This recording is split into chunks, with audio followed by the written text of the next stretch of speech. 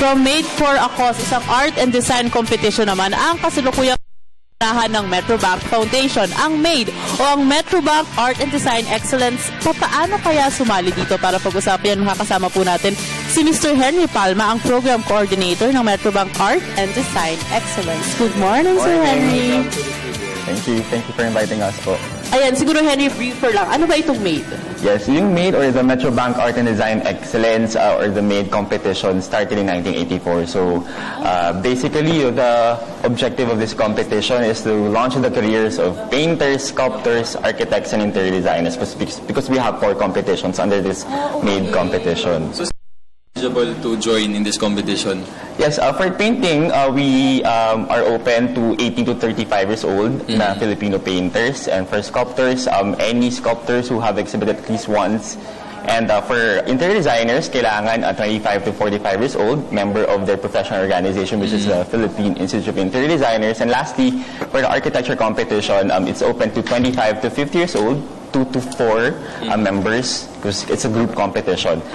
Also members of the United Architects of the Philippines. So these 4 competitions have different eligibility requirements also.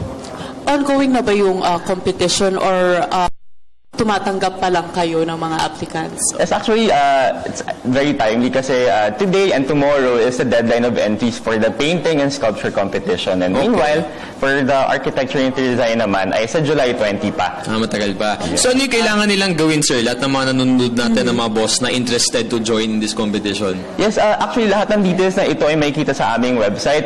They could download yung aming entry form na kung saan makikita nila na yung guidelines ng competition sa www.mbfoundation.org.ph. So, nandun ang yung mga kailangan na requirements like for example sa entry form, baptism certificate, at inyong paano sa competition. Ayan, pinapakita ngayon sa screens natin itong mga guidelines na open sa mga 18 to 35 years old for painting, etc. Ayan. So, nasa website naman yan ng Metrobank. Okay, so sir, since the 1980s, diba? Since it started, 1984, it's been 30 years. Tagal na. 31 years. 31 years. So, sino-sino na po ba yung mga, siguro mga painters natin na na-launch yung career because of this competition? I think we'd like to highlight Elmer Berlongan, Marcos Signani, Ronald Ventura, and actually recently, if you're familiar with the 13th CCP Artist Awards, we have and Mervi Pueblo as 2 of the recipients among the 13 awardees of CCP. So nagiging launching pad talaga, Karla, itong competition na to for the careers. Ayan, ganda ng exhibit nila. Yes. Jules, maganda to sa mga mga bagong graduate o mga baguhan na sa ganitong klaseng career, di ba? At least ma-showcase nila dito sa competition na ito, itong kanilang mga kanilang art o kanilang mga sculpture, yung kanilang, again, meron pang interior design and all. Saan ba usually ginaganap yung mga exhibit ninyo? Yes, we award all of our winners for these 4 competitions sa September. And usually... Pero ano yung sa July? July is a deadline for architecture and interior design. Pero among the exhibits that we had, we usually conduct a roadshow nationwide. Ay, iniikot din? Yes. Okay. Ayan, so maganda tong initiative ng Metrobank, Karla, kasi sa mga friends ko na artists, talaga struggle daw for them na talagang to make a living because of art. Kaya maganda na maraming mga companies like Metrobank gumagawa ng ganitong klaseng exhibit para syempre ma-showcase yung talents nila. Oo, pero ito magandang tanong, Jules, at syempre marami nag-aabang sa mga sasali. Ano po ba yung mga premyo na kanilang matatanggap if ever na manalo sila sa MADE competition na ito? This year, we have increased our cash prize from 300,000. It's now 400,000 worth of prizes.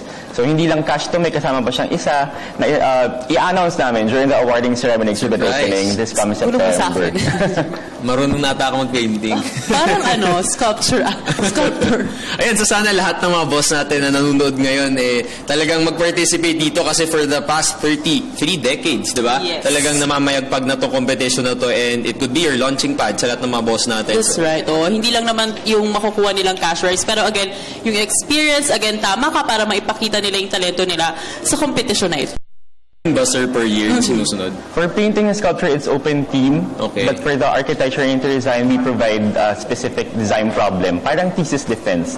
They will make a design for that specific guidelines. Alright, so thank you so much for your time, sir, na tiyak na maraming na-inspire ngayon na sumali. Again, by tomorrow, today and tomorrow, deadline for PTN. Pwede pang humabol. And by July 20 for architecture naman.